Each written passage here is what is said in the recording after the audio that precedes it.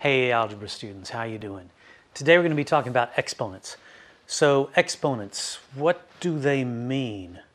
Well, generally when I think about an exponent, I think if I have, for example, 5 to the third power, that means 5 times 5 times 5, all right? 5 times 5 times 5. 5 multiplied by itself 3 times. Okay.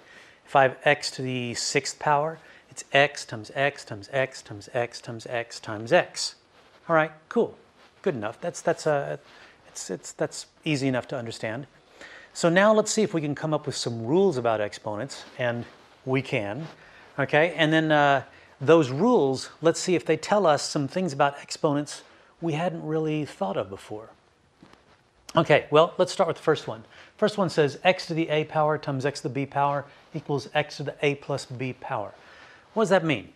Well, it means that if I'm multiplying two numbers that have the same base, okay, that x is the same number, and they both have exponents, then my answer is going to be that same base to the sum of the exponents.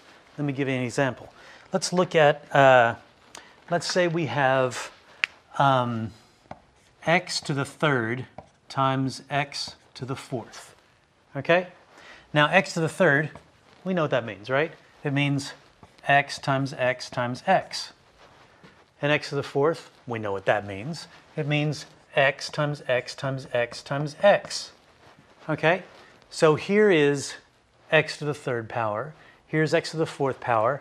And if I multiply them, then all I have is this multiplication of a string of x's, and 1, 2, 3, 4, 5, 6, 7, I have 7 of them. And so it's pretty easy to see that x to the third times x to the fourth power equals x to the seventh. Now, according to this rule here, we could have done that a lot faster just by saying 3 plus 4 equals 7. And as it turns out, we can do that. There's nothing magical about 3 and 4 and 7. I could have done this with, well, with any whole number exponents here.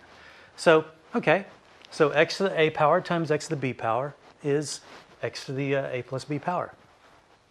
What if you had x to the a divided by x to the b? Well, then you would get x to the a minus b power, right? Well, this is actually just sort of an extension of the first one, because what we can think of here is, well, if x to the third times x to the fourth is x to the seventh, then what would x to the seventh divided by x to the fourth power be? Well, if x to the third times x to the fourth is x to the seventh, then x to the seventh divided by x to the fourth would just be x to the third, right? Because division is the inverse operation to multiplication. And therefore, we could just say 7 minus 4 is 3, because subtraction is the inverse operation to addition. So this makes perfect sense right here. Another way of thinking about this is to take, let's take x to the, oh, I don't know, x to the fifth power divided by x to the second power. Okay? Now, what is x to the fifth power? It's x times x times x times x times x. What is x to the second power? It's x times x.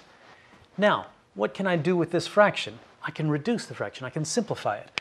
I can say, hey, these two x's and these two x's, this one over this one is just 1, so I can cancel it out, and I'm left with x times x times x, which is x to the third power. And again, you see 5 minus 2 equals 3. So yeah, it seems that this rule does actually hold. Now, what's interesting though is if you say, well, what if I exchange the places here of x to the fifth and x squared? What if I say I'm going to have x squared divided by x to the fifth power? Well, by this rule here, that means I would have x to the 2 minus 5, which is negative 3. Can I have a negative exponent? Well, if you've looked at number 3, you're going to say, yeah, apparently you can. And yeah, we can. Now, we're going to have to broaden our idea of what an exponent is here, because we can no longer think it's that number that if you multiply a number times itself that many times, you get the answer. No, because I can't multiply x times itself negative 3 times. That just doesn't make any kind of sense. So I have to stop thinking that that's exactly what exponents mean, and I have to think Exponents mean that, but they also mean a bit more, okay? And so in this case, we're going to have to sort of, like I said, expand our definition of what an exponent is. So what is a negative exponent, though? Well, again, let's do the same thing that we did in our last example, and let's say x squared over x to the fifth. I'm just going to write out my x's. I'm going to say this is x times x divided by x times x times x times x times x. All right, well, again, I can simplify this fraction. I can say these two over these two, that's just 1. So that means I have 1 over x times x times x, which is 1 over x cubed. So what does that mean? It means x to the negative 3 is 1 over x to the 3. And I could have done this with any different combination of whole numbers. And so what you can see by generalizing just a little bit is that x to any negative exponent is just going to be the reciprocal of x to that positive exponent. And that's why we have this rule here that says x to the negative a is 1 over x to the a. By the way, we can actually we can extend this a little bit and say it's also 1 over x to the a power, okay? So you can either say it's the reciprocal of x to the a, or you can say it's the reciprocal to x to the a power. Doesn't matter what order you do that in, okay? Well, okay, so we understand x to the positive integer powers and x to the negative integer powers. What about that number in between the positive integers and the negative integers, x to the 0? As you see here, it says x to the 0 is 1. Well, why would that be? Well, it's quite simple. Let's just do another division problem. Let's say we have x to the 5 over x to the 5, okay? Well, x to the 5 over x to the 5, that's just 1, right? Okay? Anything divided by itself is just 1. But according to our subtraction rule, or our rule number 2, our division rule, this is x to the 5 minus 5, which is x to the 0. And what does that tell us? It tells us that x to the 0 is 1. And this is true for any x at all, with one exception. It's as long as x doesn't equal 0. And there's a pretty good explanation for this, and it's very short, and that is, look at the way that I described this. Look at the way that I explained this. I said x to the 5th over x to the 5th. If x is 0, I'm taking 0 over 0. You can't divide anything by 0. You can't even divide 0 by 0. So immediately, as soon as I do that, no, I'm using faulty logic there. So as long as x doesn't equal 0, then x to the 0 power is 1. X, and if you're wondering, well, what is 0 to the 0? It's indeterminate. It's an answer that cannot be determined, okay? Now what about x to the 1 power? Well, not so difficult. Again, let's use our rule number 2, and let's say, what would x to the 6 over x to the 5th be? Well, 6 minus 5, that's obviously x to the 1 power. But x to the 5th divided by x to the 6th, that's just going to be x times x times x times x times x times x, x multiplied by itself 6 times. So x to the 5th times x divided by x to the 5th. And as you can see, well, we'll just simplify that fraction, and it just turns out to be x. So x to the 0 is 1. X to the 1 is just itself. And this one down here, this is true for all numbers, including 0, okay? Let's move to rule number 5. Rule number 5 says x to the a to the b is going to be x to the a times b power, okay? Now, why is that true? Well, let's say I had x to the 3rd power to the 2nd power, okay? What does to the 2nd power mean? It means times itself. That means I have x cubed times x cubed. What's x cubed times x cubed? Well, I know from rule number 1 that that just equals x to the 6th power. Look what I did. I just multiplied 3 times 2 equals 6.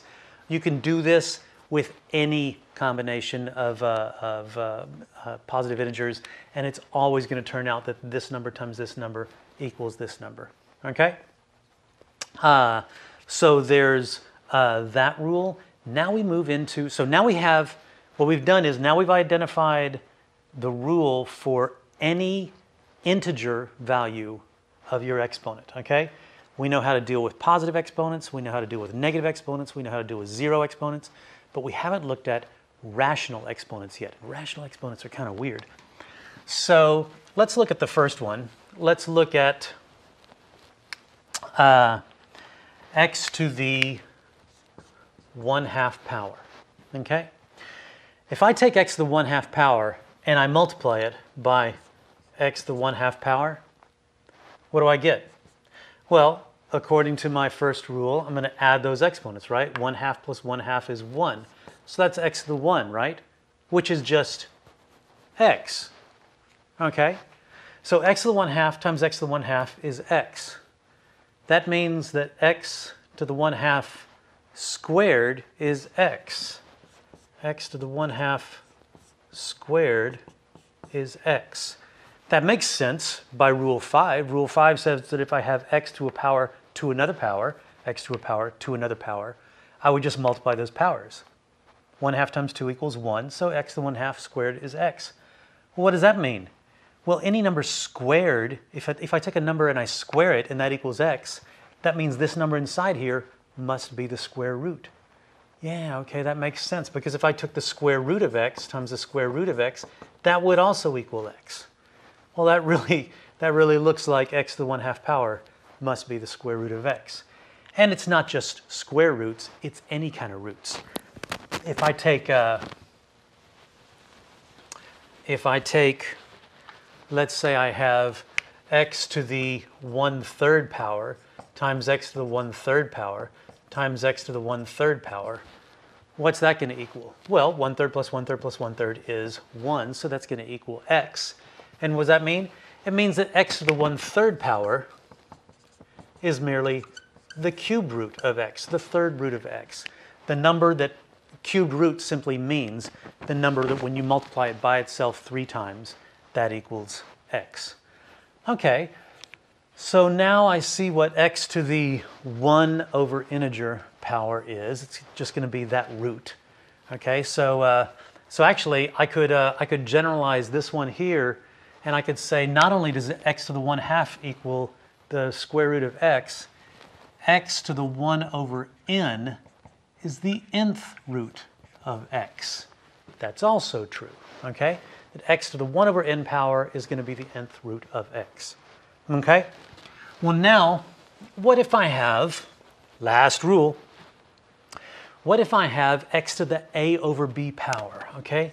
X to the a over b, like, let's say, here, let's change this and say it's x to the 2/3 power, okay? What would that be? Well, that's going to be x to the, let me break up 2/3 and let me say that's going to be x to the 2 times 1/3. If you think about it for a second, 2 times 1/3 is 2/3. Well, multiplying exponents, I can just take Rule 5 and go backwards and say this is like saying x squared to the 1/3 power.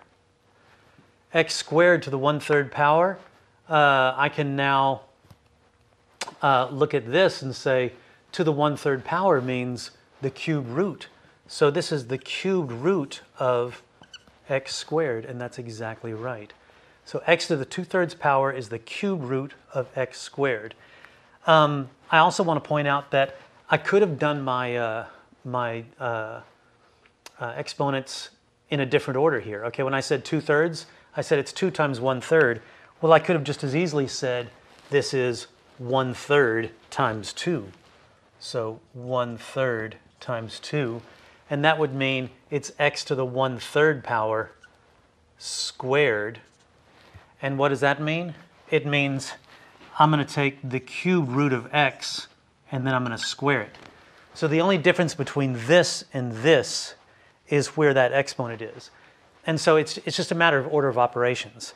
And what we see here is that the order of operations in this case doesn't matter. You can either take the root first, you can either take the exponent first and then take the root, or you can take the root first and then take the exponent. Okay, last thing I want to show you is an example of number 7, okay? And that example would be, let's say I want to do 32 to the 0.6 power, okay? 32 to the 0.6 power. Well, first thing I ought to do is I ought to express this rational number as a fraction. And if it's a rational number, you can express it as a fraction. That's what rational number means. So that means this is going to be 32 to the 0.6. That's just 6 over 10, which I can reduce to be 3 over 5. Okay? 32 to the 3/5 power. Okay, so according to this rule here, that means this could be written as 32 to the third, and 32 to the third to the, yeah, I'll go ahead and write it, to the 1/5 power, which means it's the 5th root to 32 to the third. And I could do it that way. Now, frankly, I don't know what 32 to the third is. I know that 32 squared is 1,024, but I just don't have in my head what 32 to the third power is. And even if I got that, that would be a big old number, you know, in the 30 something thousand. And taking the 5th root of that might be a little difficult. So let me go the other way, and let me say this is the 5th root of 32 to the third power. That's a little easier because I happen to know the 5th root of 32. Think about it for a second. What number multiplied by itself 5 times is 32? It's 2. Why? Because 2 times 2 is 4, times 2 is 8, times 2 is 16, times 2 is 32. That's 2 multiplied by itself 5 times. So the 5th root of 32 is just 2. And so that means I have 2 to the third. And like I said, 2 times 2 is 4, times 2 is 8, and that equals 8. There you go. So 32 to the 0.6 power is 8. Take a calculator, do it. Bet you it turns out to be 8. If it doesn't, there's something wrong with your calculator, all right? Okay, those are the 7 really essential rules of exponents that you need to know. And that's all. See you later.